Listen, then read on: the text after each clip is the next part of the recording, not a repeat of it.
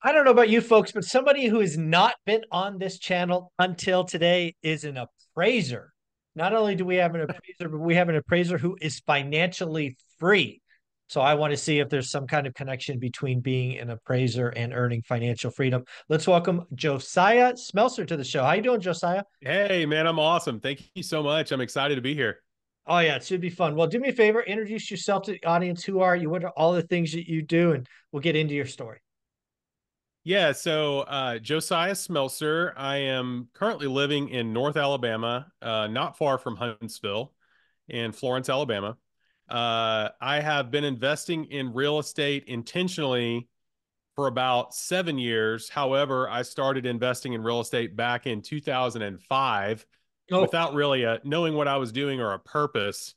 When I got serious about it in 2017, a business partner and I set out to try to reach financial independence through real estate investing. And we used the BRRRR strategy mm, to buy distressed properties, get those fixed up, get those rented out, refinance, and repurpose our capital. And we did that in Fort Worth, Texas, hmm. because I used to live in Fort Worth, Texas, and that's where I became an appraiser.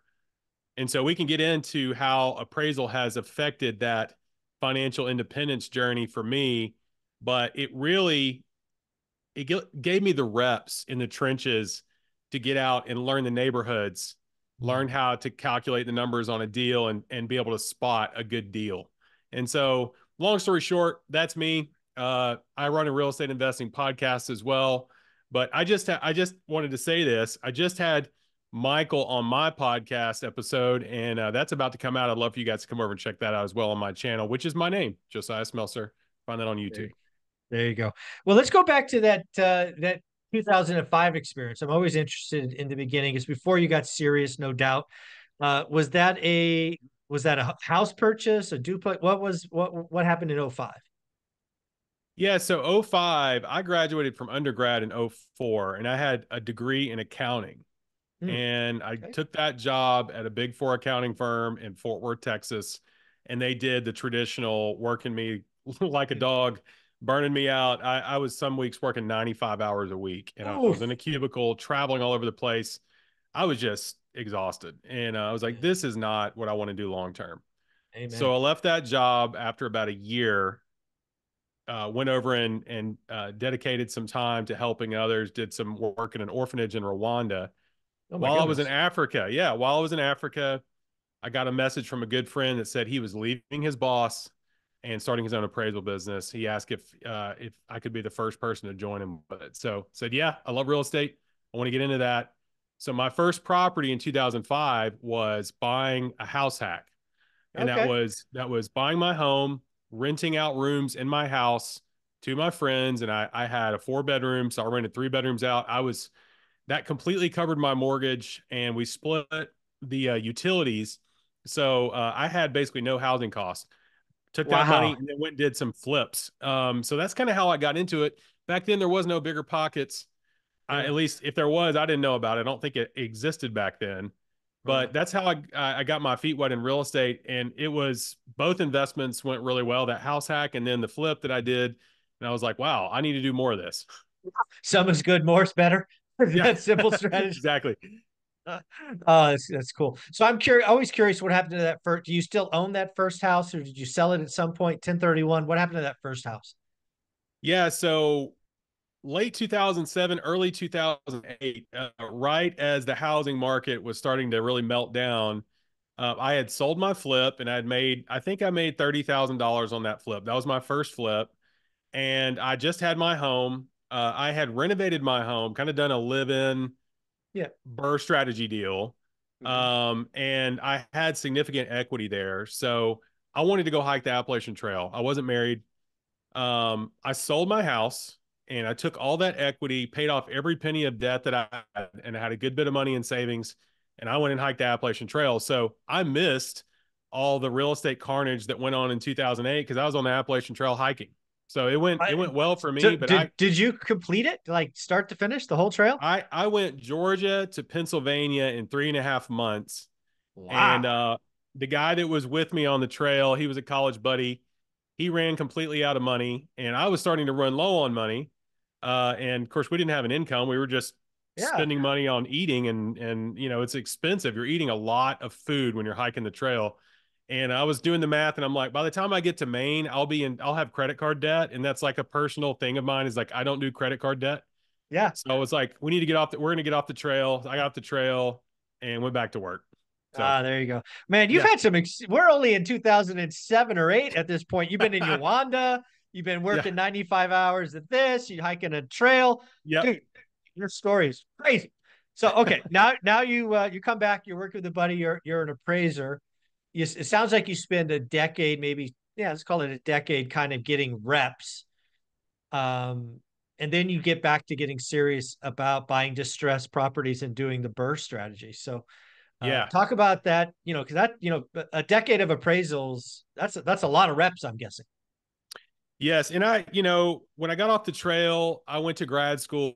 I got my MBA. I was always being pulled at by the corporate world because I had the accounting degree and I have decent financial head on my shoulders. So these jobs were there and they pay you well. And when you're not running your own business, you're looking for just a way to pay the bills. So I worked at some different corporate jobs, still had that appraisal license, would also do appraisals on the side for myself, just under my own business name. And got married in the meantime. In 2017, a good friend came to me and said, "Hey, I had a really good year in sales. I've got $200,000. I want to get into real estate." He said, "I don't really feel confident in what I'm doing enough to go do it by myself. What are your thoughts?" And I said, "Well, I feel like I've got the knowledge. I've done a few properties. I've got the appraisal knowledge. I'm also a licensed agent." And I was like, "I think I could help you find the deals and I could help you get the deals renovated. And maybe we should team up." And so what we did is we teamed up and we did a 50-50 partnership. He put the capital in. I did everything else. Got And it. my deal with him was I'll get the deals. We'll get them renovated. We'll get them rented out. We'll get them refinanced. I'll handle everything on the contractors, finding the deals, the financing, all that. You just need to go in there and sign the documents. Hmm. And I so, and like then it. I said, I'll pay you back every penny you've put in before I ever get a penny of profit. And so that's what we did. And we built our portfolio from 2017 on just on Burr strategy properties in Fort Worth, Texas. These were like B class properties. The average deal we'd get into for like 150. By the time we were done with it, we'd be all in for 200, and they would rent cash flow positive, $200 a door on average, some a little more, some a little less. But in 2021, when the market went crazy, we sold all that stuff and Mm. we did 1031 exchanges into vacation rental cabins in the Smokies. And that really unlocked the portfolio profit. And that got me to financial independence because of that higher cash flow on those vacation rentals. So now we have a portfolio of vacation rental cabins in the Smokies. And then I've got some vacation rentals on a lake here in Alabama as well. Very cool. So at this point, do you still have a partner, or are those yours? I do. I still have a business partner. Yep. Okay. Okay. And So you guys are still we did 50. 1031s Mm-hmm. when we sold in 21 just to avoid all the taxation. We did Sure. 1031s and he and I were partnership partners on all of it with our LLCs. We just moved it all into vacation rentals. Oh, very cool. Very cool. So at this point, he's been paid back in full, no doubt. That way, all the profit now is truly 50-50 between Yes. you two. Yeah, I Yeah. left that part out. Along the way I picked up a vacation rental deal on my own and that property just went crazy on value. I held it for about a year and then I sold that. I made a good profit on that. So I turned around and I took 200K, put that in the business, matched his 200K. Oh, And okay. then right now the portfolio is kicking off about 600,000 a year in profit, net of everything. So 600,000 a year, that's 50 grand a month. No, yeah, 50 grand a month, roughly. No, let's see. What is that? Yeah, 50 grand a month. Yeah. Wow. And then you split that roughly. Split Yes, that. that's split Wow. between the two of us. So 300 apiece.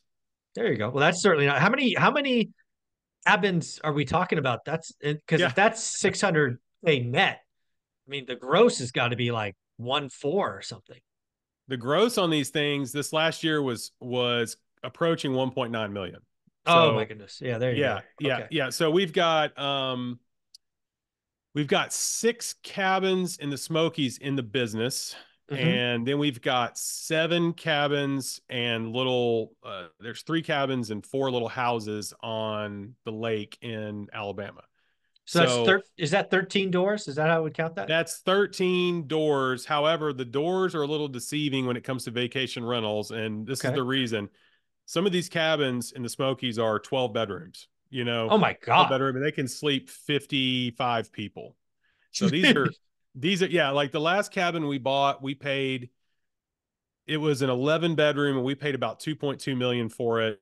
And on average, and of course we were buying these when rates were around 4%. So Sure. most of our stuff is locked on 30-year fixed 4% interest on these deals.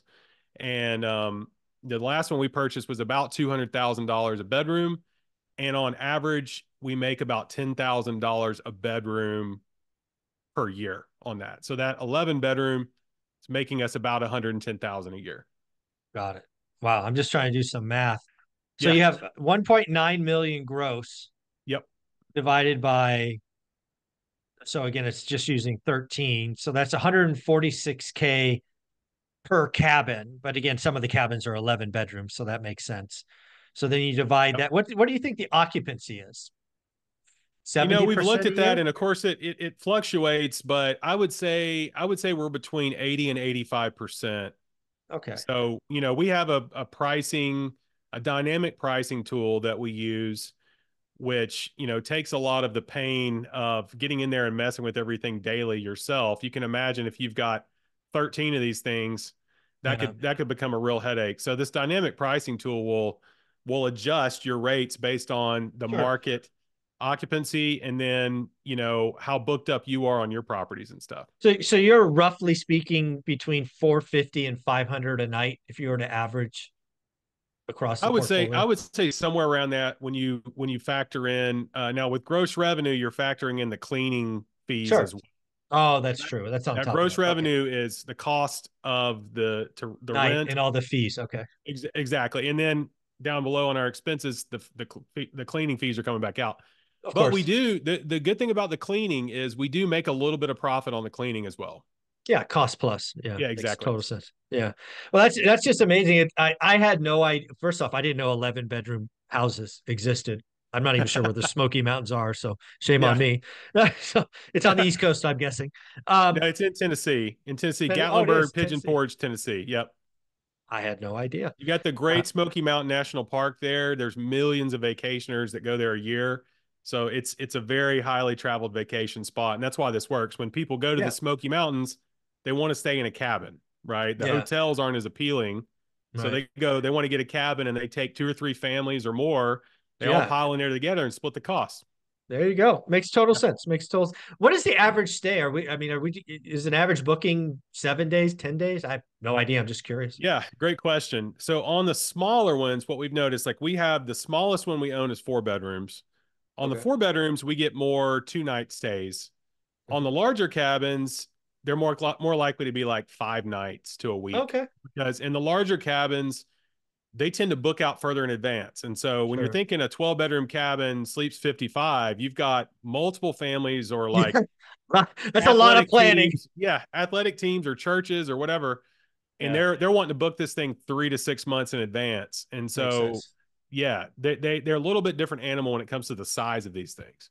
No, I got you. I got you. Now, it'd be very interesting. You got in at the right time. Clearly, you moved some equity around. Clearly, smart move. You got 30-year fixed rate debt, so you don't have any pricing pressure.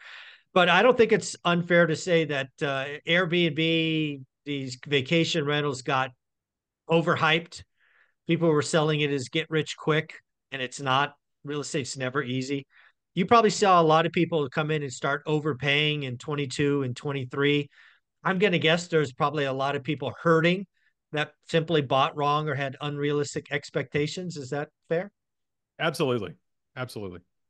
Yeah.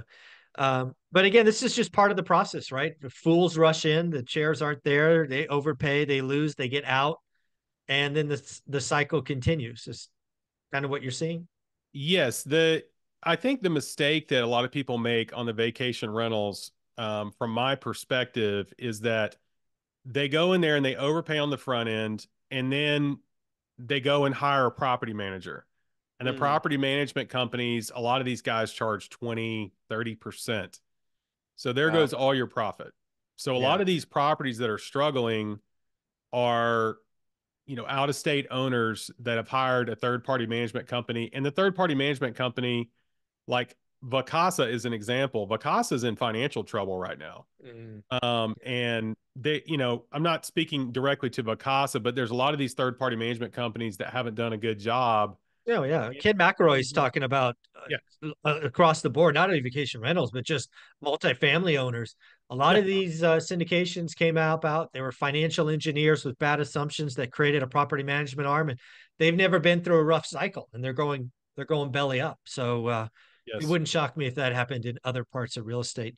So I'm Yes. curious. You went from doing a flip to Burr to vacation rentals. The market's clearly different today than it was in 2020 or 2018.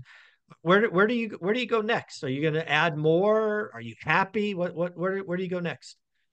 So on my interview with you yesterday, you mentioned seller financing. So I've done a deal this year, seller financing. It was really interesting. It was a guy I was friends with. He had purchased a property. He was dealing with a lot of repair issues and some unforeseen expenses, and he was getting worn out. So he brought that deal to me and said, "Hey, I'm frustrated and just ready to get rid of this thing."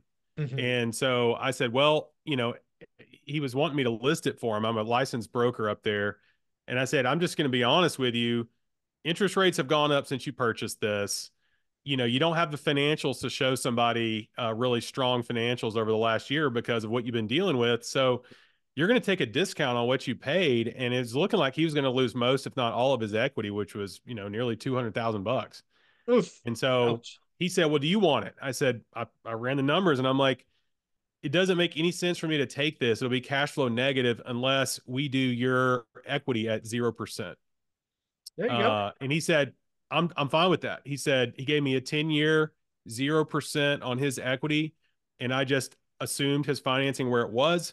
And so I'm doing stuff like that when it surfaces. Of course, those Mhm. deals are not everywhere, but if the deal makes sense and pencils, and it's cash flow positive for me now, and we just kind of stuck it in there with the rest of our stuff, and it's working well. But big picture, what is the next thing? That's what I've been really working on, and I think the key in real estate is as you build equity, paying attention to your return on equity, not just Mm. your cash on cash of your initial investment, but as you build equity, you got to pay attention to what that's returning you. And we unlock that equity from the single families into the vacation rentals. That's gone way up. The next really good, hot real estate market we're in, I think we're probably going to sell the vacation rentals and Mhm. unlock the equity that's been created there and move that into commercial somewhere. Okay. All right. So you're going to continue the 1031 game, just go bigger, kind of what Ken McElroy has done over his career, and frankly, lots of very large players is they keep 1031ing as cycles move, they take the equity from one, move to the other, ride that wave, I recycle think again. that's the plan, and I would like to do it I would like to sell it as a portfolio if I Hmm. can. That Hmm. way, we don't have 13 1031s to do. So, Yeah, yeah, you that'll know, be interesting. I yeah, would guess again, this is just in real time reaction. You would probably be forced to take a discount. yeah, that's what I'm Uh, expecting. I okay. am expecting that.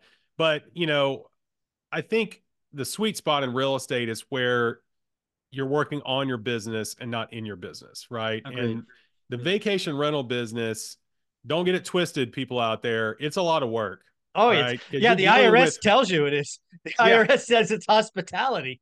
that's right. And it is hospitality. And, when you have one cabin that sleeps 55 and then you've got 13 cabins, you're running a big hospitality business. It takes a lot of time. And Yeah. so there's that piece of the business. So if we could maybe discount our whole portfolio a little bit, sell it all at once to somebody who wants to get into the vacation rental game, we take that and go put it in an apartment deal and it's in one Mhm. asset that we can hire professional management to manage, Yeah. then I can focus on, building my business over on my YouTube channel and let that kind of be professionally managed and keep my real estate and the tax benefits that go along with the depreciation and that kind of stuff. Yeah, that'd be really, really cool. Well, you've also authored a book. I always like it when people author books and know how hard it is. You want to tell us about it? What is it? Where can we find it? Yeah. here's the book. It's titled Dream It and Build It: How to Crush Your Real Estate Investing Goals. And I felt like there were a lot of books out there on the nuts and bolts of how to tell if a property will cash flow, that kind of thing. But I was reading the book Turning Pro by Stephen Pressfield, and also Meditations by Marcus Aurelius. And those are two of my favorite books. And when I wrote this book, I wrote it in that same format where it's like I was documenting the process of building my real estate business and reaching financial independence. And I wanted to document the thought process that goes into building your business in real estate. And that's what it is. So it's not a book of formulas, it's more a book of how to think as you're building your real estate business. And yeah, it was a new experience writing a book. I'm really proud of it, but you can find it on Amazon. It's on Kindle, physical, and you get the Kindle version are there. And then I'm working on getting the Audible version out as well. Very, very cool. It's a lot of fun. Well, thank you for being this. It was a fun being on your channel. One more time, what is your YouTube channel? So my YouTube channel is just my name. So if you look at my name right there, it's just Josiah Smelser at Josiah Smelser. And that channel is on making smart money decisions, reaching financial independence so you can get unstuck and do work that you love to make a positive impact in the world. I love There's it. Thanks, more, there's Josiah. more to life than just getting rich. It's not about just getting rich. It's about living a life of purpose. And that's There you that's what go. my channel is about. But yeah, There you thank you go. so much for having me, man. I love your show. It's been awesome meeting you. And yeah, really appreciate you having me on. Thank you, buddy.